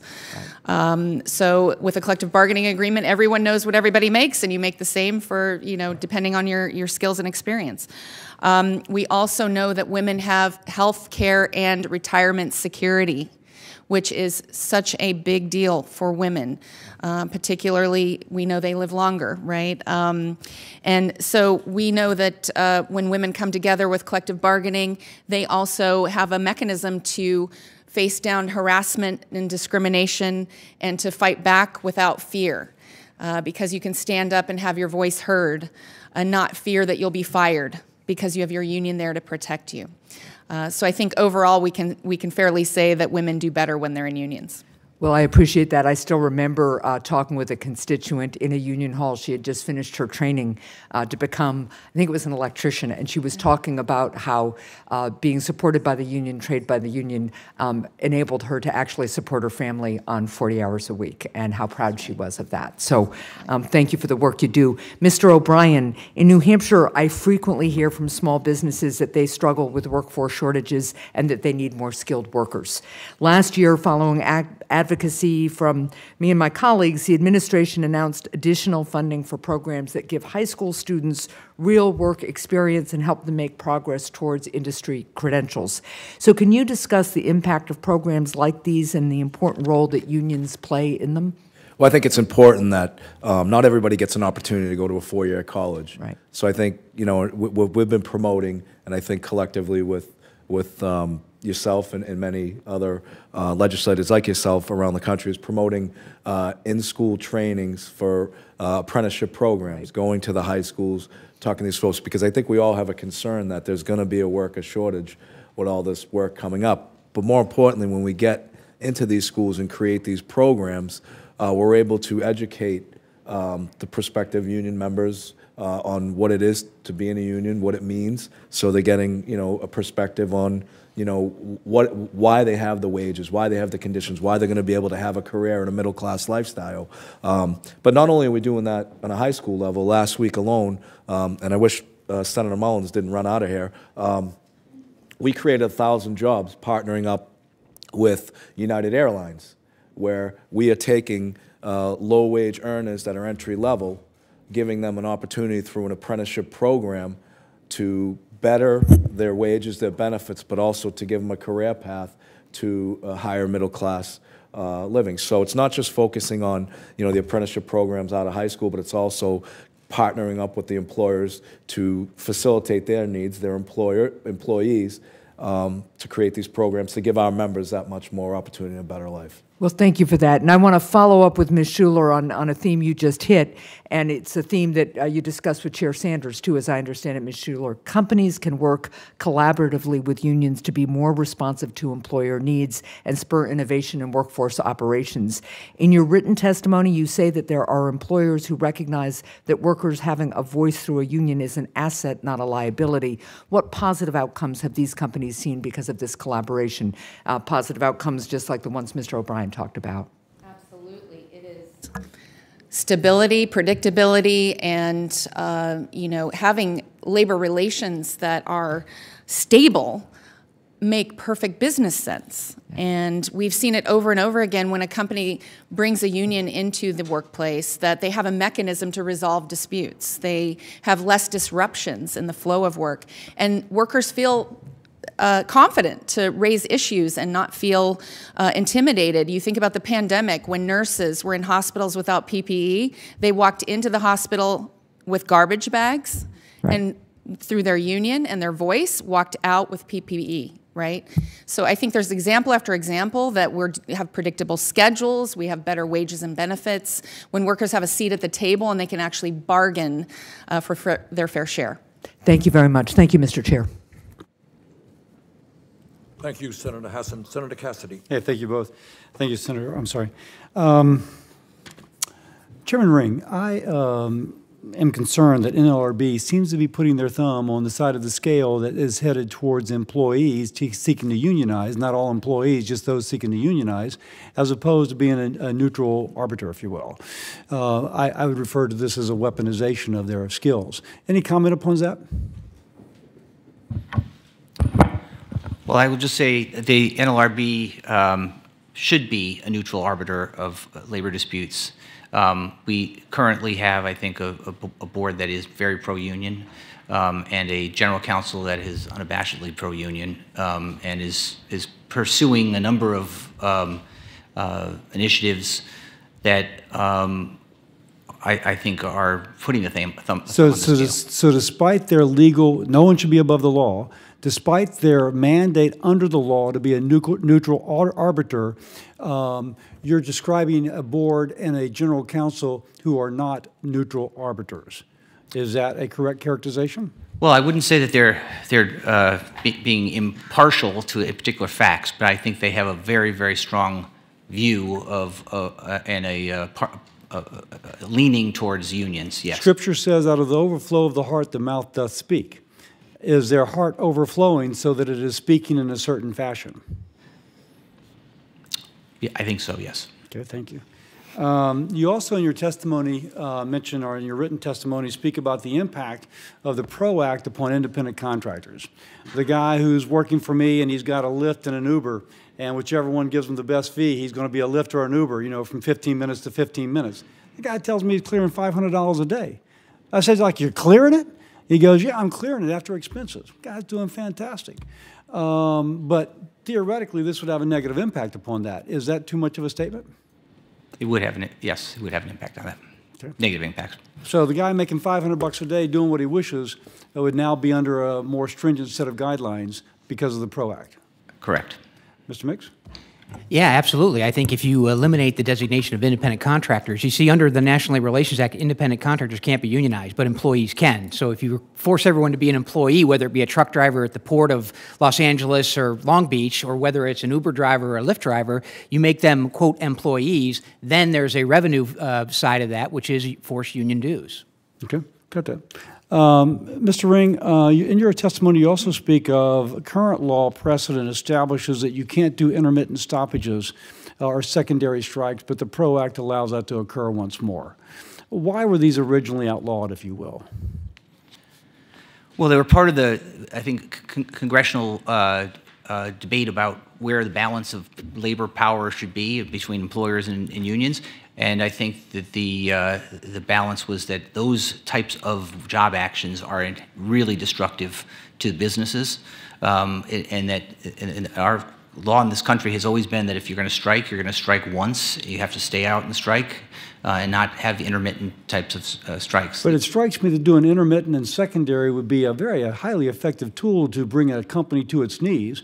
But if there's going to be collateral benefits from, as being described, clearly that would be collateral damages, right? That could affect the whole ripple effect. Mr. Mix, any comments on that? Yeah, absolutely. That would open up a whole new avenue of labor protests and strikes, potential strikes, where you don't target the original target of the operation, you target their customers, and you go to their place and shut them down, and the obligation the employees of those companies would be adversely affected Absolutely. because their businesses could be brought to their knees, even though they have nothing to do with the primary. Absolutely. That was the intention of outlawing the secondary boycott. Gotcha. Pretty clear. And I would just say, in this economy with this supply chain issues, that could be devastating. Ms. Henry, let me ask you. There's a picket line, Amazon, where somebody was using a bullhorn to harass workers going in. Would you condemn that? Senator, are you speaking of an imaginary example or No, a case real that example. you know about? A real example, where a person picketing outside an Amazon facility used a bullhorn to harass a woman as she walked in. And we've spoken about the consequences. We don't want employers harassing employees, period, end of story. But nor should it go the other way. Good for goose, good for gander. Would you agree with that? Well, I'd need to know specifics. He was about using a bullhorn to scream at her. Yeah, I've been on many picket lines, senators, and we use bullhorns in order to communicate But if with you're picketers. screaming at a particular person, I mean, that's a fairly straightforward and it's a real life example. Do you condemn that?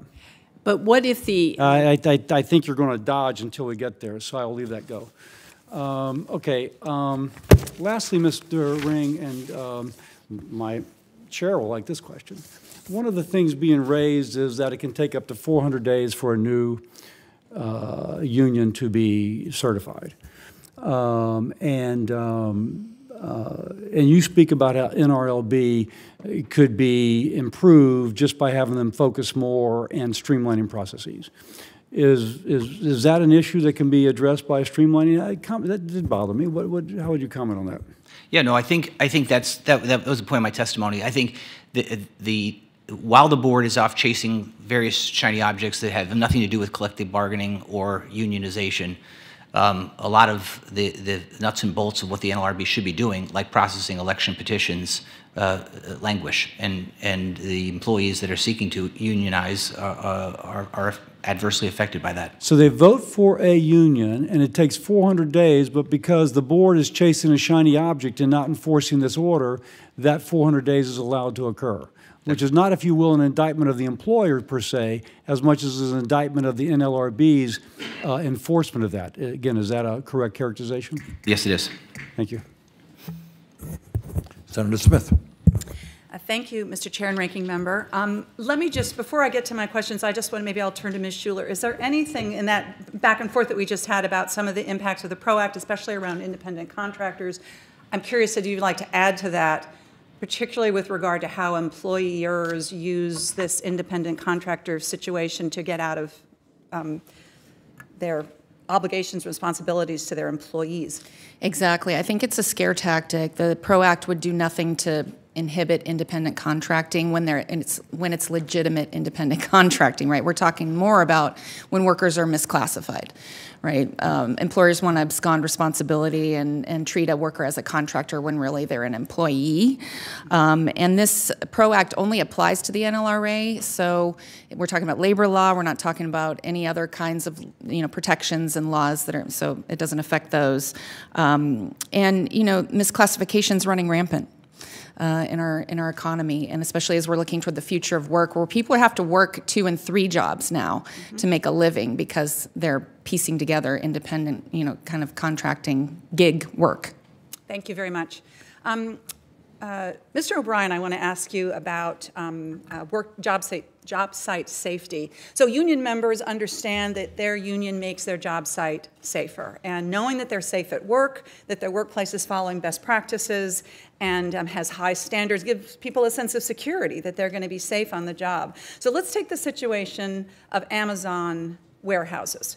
A few years ago, the National Employment Law Project and the Atwood Center in Minnesota, this is a community organization that works to build economic power amongst workers in the East African community in Minnesota. They put together a joint report on the human costs at Amazon warehouses in Minnesota, and they found that employees at the Amazon Minnesota warehouses stand a 1 in 9 chance of being injured in a year, and are more than twice as likely to get injured than those at non-Amazon warehouses. So, Mr. O'Brien, could you describe what you've seen as the differences in worker safety in unionized versus non-unionized warehouses, and what the effect of unions are in terms of improving workplace safety? Thank you very much. I appreciate that, Senator. So you know we represent UPS, which is 360,000 Teamster members nationwide, and they do the same exact job as the Amazon workers do every single day, with the exception that Amazon drivers are independent contractors, UPS drivers are direct employees. But we have mechanisms within the collective bargaining agreement that mandate both the union and the company to work together on safety committees within those facilities to address safety concerns on a daily basis on each and every shift. And if there is no resolution, there is a grievance procedure that will allow these workers and the company to solve any worker safety issues or any issues that may occur that could be a threat to our members getting home safe to their families at night.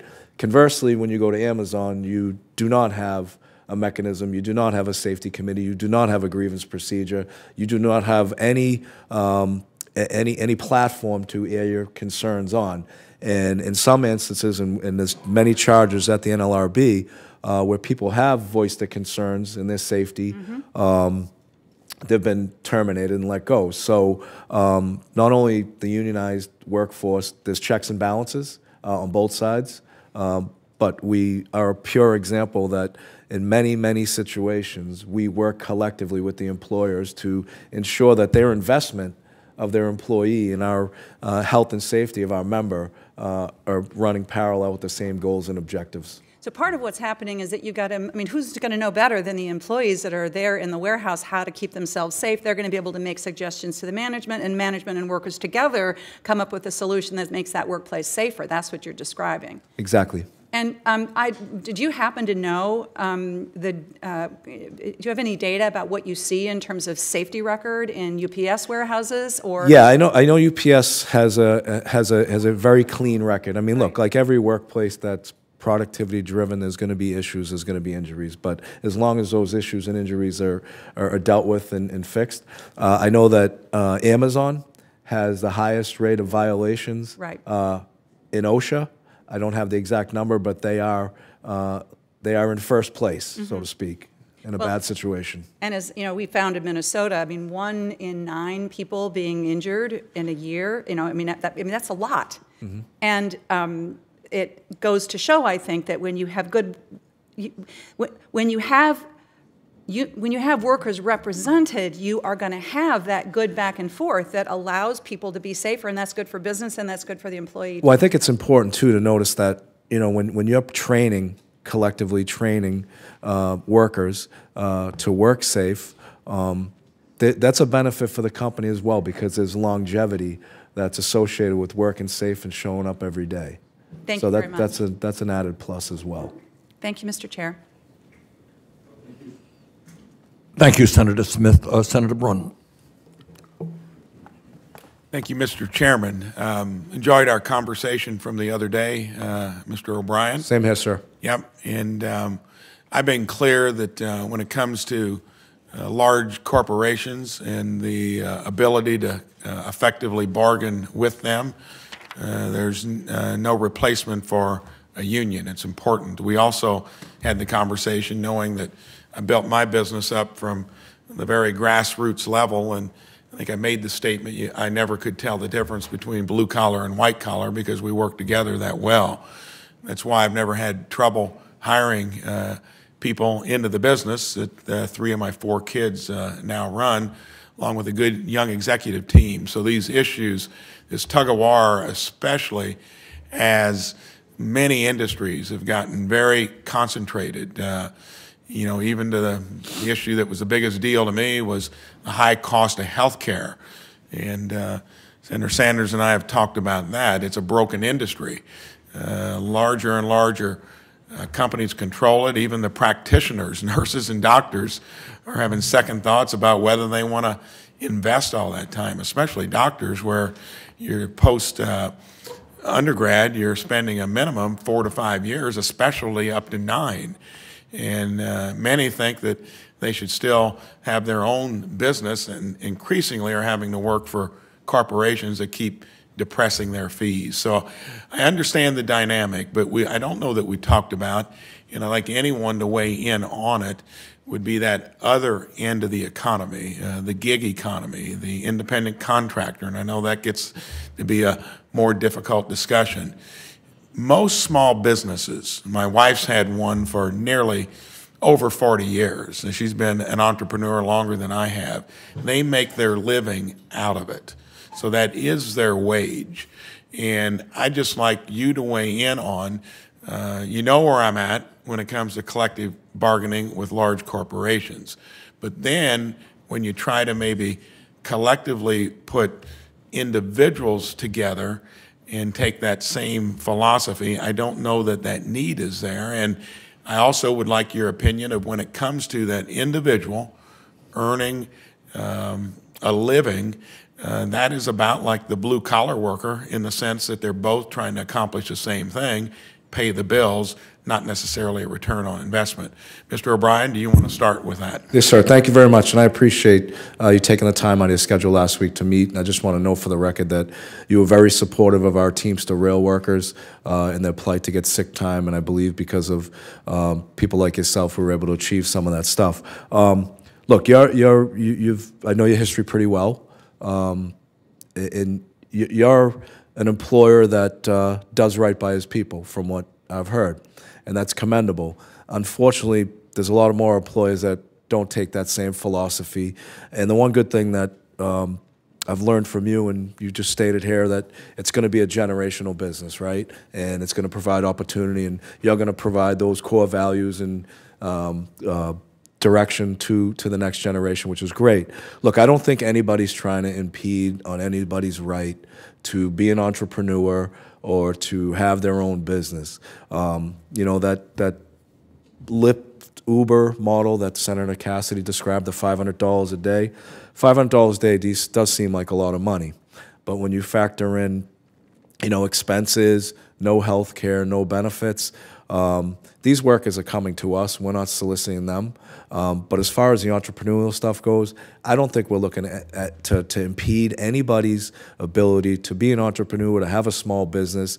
Most of the people that come to our organizations come to us for a reason or a violation or a grievance that they can't deal with their employer one-on-one. We are not out there seeking, to destroy anybody's business. Look, I work with billion-dollar corporations like UPS and many others, the airline industry, and we collectively work together. Why? To create jobs, but also to make their business as successful as possible. Because if their business is successful, our members are going to be successful. So I don't want anybody to think that, we're targeting a certain individual. Senator Mullen and I got into it pretty hard today. I don't condone going to someone's personal home if you got an issue in the workplace. We don't condone that. We won't do it, okay? But, on the same hand, if people come to us, want to be members of our union because their employers are not providing them health care, stealing wages from them, not allowing them to have a voice in the workplace, and not protecting their safety, then we are extremely relevant in that process. Thank you. About out of time. Does anyone else want to briefly weigh in on that topic? I would just say for small business, I think it's just like doctors coming together in a medical association, independent entrepreneurs coming together to, get access to benefits at scale. That's what we're talking about here, is collectively improving our lot, whether you're in a union working in a hospital or if you're a small business person. But the PRO Act would not, as Sean said, discourage independent contractors who are truly independent. I think what we're trying to get at is employers who are misclassifying their workers. Thank you. Thank you, Senator Braun. Senator Casey. Mr. Chairman, thanks very much, President Schuler, President Henry, President O'Brien, And Mr. Ring and Mr. Mix, thank you all for testifying today. I hope I could get to this today, but I may not, so if I'm not able to, I wanted to thank President Henry for her great work on home and community-based services for people with disabilities and seniors, and lifting up that workforce, many of whom are trapped in low-wage work doing the most important work that we could ask anyone to do. So I wanted to state that for the record. I'm a strong supporter of the PRO Act for a lot of reasons, but I was thinking, as you all were testifying and were taking questions and some references to our history, President Schuler, you made reference to the National Labor Relations Act and what the understanding was then. And as you know as well as I do, most everybody in this room knows that the findings spoke directly to the free flow of commerce, that a determination was made by the United States Congress that if you have organizing, if organizing is strengthened, you're going to enhance the free flow of commerce, better for workers, obviously, but better for business, too. We have gotten away from that, but it's still the law. It hasn't been repealed yet, despite efforts, I think, to do that. And I also think it's important to point out for the record that a lot of your unions, all of your unions, on a regular basis, advocate for all workers. When you stand up for the minimum wage, your workers don't need an increase in the minimum wage directly for them because you've already bargained and negotiated for that. But you're standing up for other workers who don't have a raise in the minimum wage. When you advocated to protect health care, the Affordable Care Act and other health care fights, you have that because you bargained for it. A lot of people didn't have it, and you stood up for that. So I think unions do a hell of a lot more than just stand up for their own workers, as important as that is. I wanted to address an issue which hasn't been raised. I was glad that Chairman Sanders raised this question of the tax treatment of activities by employers against unions to, in my judgment, union bust, and then get a tax break for it, which is the state of American tax law right now. So in the same country where you can get a tax break for that, a corporation can't get a tax break for giving a campaign contribution, nor should they, but they can get a tax break if they hire a consultant to bust a union. That is perverse and wrong. But I wanted to move to another issue, which is employers using invasive technology and other practices to monitor what their workers are doing. Here's some of the examples of that. Employers are using these kinds of technologies to violate, monitor, and preempt workers' right to organize. Amazon workers are being fired by bots, not by people, fired by bots. And those same workers are left with few options to dispute employment decisions and to speak to a human manager to understand how the decision was reached. Here's an administrative law judge in Buffalo with regard to Starbucks. This is a judge. These aren't my words. These are the words of an administrative law judge. Starbucks used headsets to, quote, closely supervise, monitor, and create the impression that employees' union activities are under surveillance, unquote. So not just what workers are doing on the job, but even their union activities become the subject of that invasive and exploitive surveillance. So I have a bill to do that. It's the Stop Spying Bosses Act. I can walk through the provisions of it, but I think it's more important to ask either President Schuler, President O'Brien, or both, do employers' invasive workplace surveillance tactics, some of which I itemize there, do those efforts impact workers' rights to organize? I'd say absolutely it impacts the right to organize because, like in the Starbucks example, look, most American workers right now, due to technology, especially at the UPSs, Amazons of the world, they're basically held hostage by what they call a device like a dyad or a scanner, which monitors everything they do, not just scanning the products, but also, you know, keeping track of what they're doing, conversations, everything else. So it is a very, very evasive process, and it's intrusive.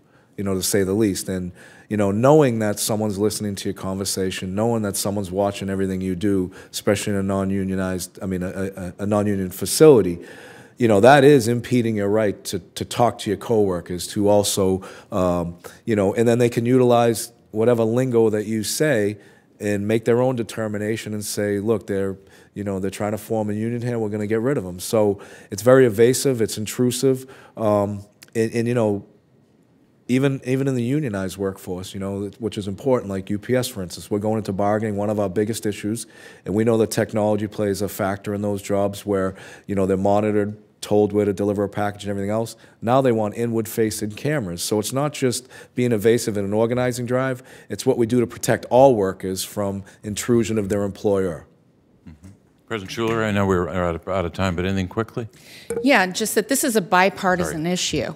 The surveillance of people in the workplace and privacy is a bipartisan issue, and we should be all afraid of predictive analytics and how the data is going to be used for all things. Thank you. Thank you, Mr. Chairman. Thank you. Senator Markey.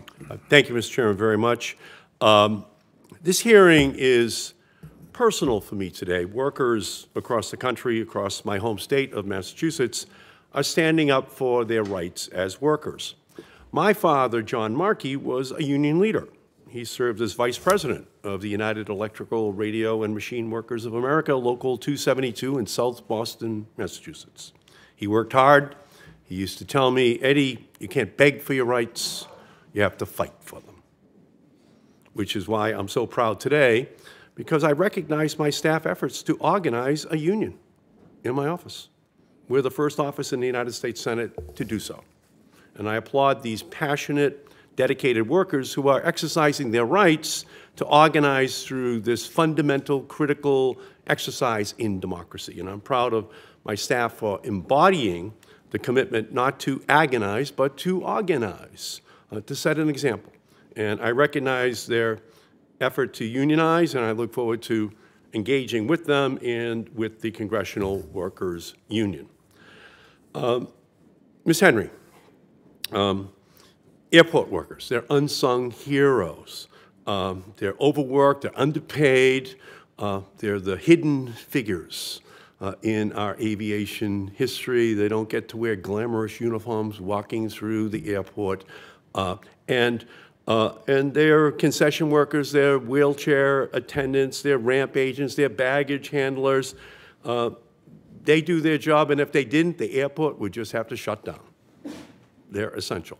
So could you talk about them and the need to have greater protections for them, more rights, better wages, better health care? Yes, Senator Markey, thank you so much. There's 1 million of those workers. They clean cabins too, and they have 7 minutes to get into the airplane and clean the cabin for the turnaround before they have to get out.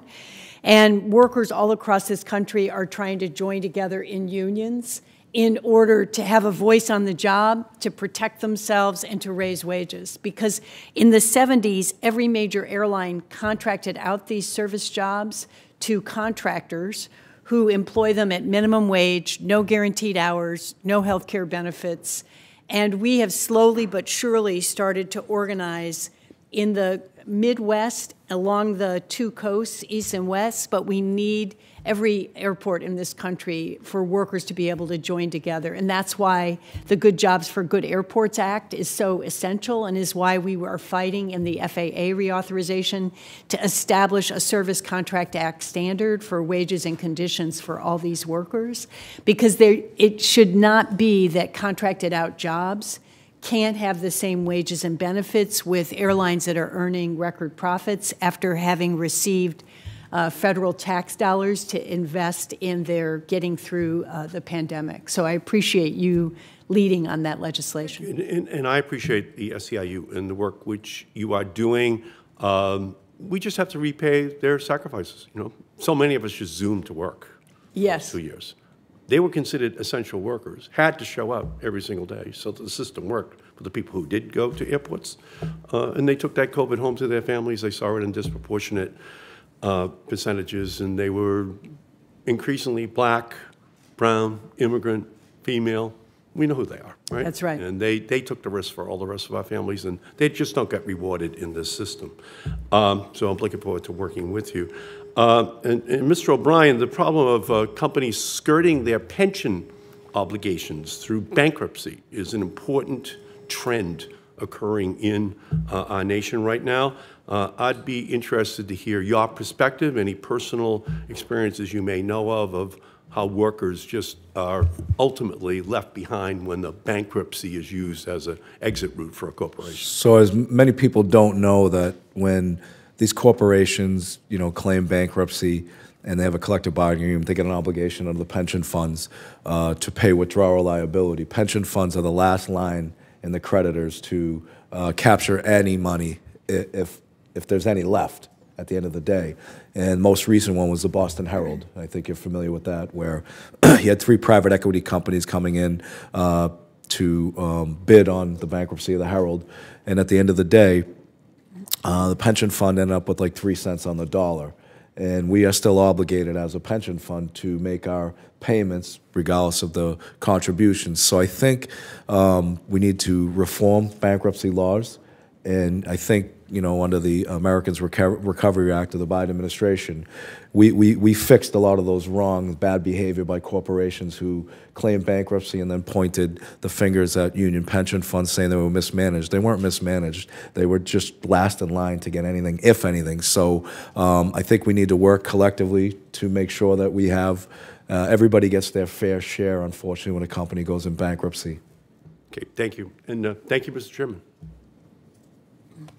Thank you, Senator Markey. I believe Senator Lujan is on his way, but in the meantime, Senator Cassidy, you had some additional questions? Yeah, so real quickly, by the way, there is common ground here, and Ms. Schuler, I totally agree with you on the issue of privacy, totally. Ms. Henry, I wasn't able to give you detail regarding that which I asked you if you had problems with, but there's a video of an April 2020 episode in which those striking outside of a Amazon warehouse were using a bullhorn, and a gentleman who was, quote, arguing with a female employee called her a gutter bitch, crackhead, and stupid. Do you condemn those remarks? Senator, I'd like to see the video and comment on this specific issue. Mr. O'Brien, do you condemn those remarks? If someone is speaking out of turn, it doesn't represent the organization as a whole. Would I call a woman those names personally? No, I would not. Is it appropriate for someone, we're concerned about harassment of employees seeking to unionize. This suggests that there should be, it's valid to be concerned about harassment of employees who seek not to unionize. I think I heard from you that it's inappropriate, that's more than I've heard, inappropriate, and that it represents the union effort poorly. I would agree with that. I've organized many companies, been on many picket lines myself, and there's been hostile situations, and they work both ways. So we could condemn it both ways. You could condemn it both ways, yes. So, thank you. I agree with that. And Ms. Schuler, would you find that offensive and should be condemned? I think what we're talking about is workers' frustration, and workers are looking for a voice. No, we're talking about somebody calling someone a gutter, bitch, crackhead, and stupid. I don't use that language. I wouldn't encourage anyone else to. And is it wrong? I think name-calling is not what we're about in the labor movement. We're about giving workers a voice. Is it wrong? To call people names? Of course. Thank you. I yield. Now, by the way, I'm sorry. My staff will shoot me if I don't get this right. I ask unanimous consent to enter into the record letters from stakeholders opposing the PRO Act and to insert a Reuters article which references the video regarding the strikers' harassment of those continuing to work, of which I just referred to. Without objection. Let me just say a few words. First of all, thank all of our panelists for what I thought was a good discussion. Senator Cassidy talks about an incident that took place where profane words were used, and I think most of us would think that's unacceptable. But I would hope at the same time we would also consider it to be unacceptable that heads of corporations go up to workers and say, you vote for this union, we're going to take your job to China or to Mexico, or we're going to shut down. I would hope that Senator Cassidy and others would understand that that is not only unacceptable behavior, but illegal behavior. And I think at the end of the day, what are we talking about, really? We're talking about an America today where there is more income and wealth inequality than any time in history, where a few people on top have extraordinary power, while so many millions of people are struggling to put food on the table, struggling to keep their families alive economically. And what common sense suggests, you don't have to be the president of a union or the former head of the NLRB to understand this, is that if a worker alone is in trouble, he or she does not have a lot of power to ask for better wages. If a worker, and this goes on all over America, has a terrible schedule, and the employer says, you got to come in on Sunday, but that's my daughter's birthday. Sorry, that's what you got to do. What power does an individual worker to say, no, you're destroying my family life? All that unions are about is not complicated, is people coming together to fight for a contract which guarantees them certain basic rights. Mr. Employer, you can't have me come in on Sunday. That's not in the contract. Mr. Employer, you have to pay me the wage that we agreed to. Mr. Employer, you can't fire me arbitrarily because your cousin wants to take the job. That's all that unions do. They bring working people together in an extremely difficult moment in our history to fight for decent wages, and union wages are higher than non-union wages, fight for better benefits, and no question about it, union benefits far better than non-union worker benefits, fight for things like pensions, which are almost unheard of now in non-union companies. So we got to struggle. There's a class war going on, whether we want to recognize it or not. People on top have the money, they have the power, they are spending hundreds of millions of dollars to try to prevent ordinary workers from coming together to fight for dignity. So I want to thank all of our panelists for being here, applaud our trade union leaders for fighting for American workers. And with that, let me state that this is the end of our hearing today.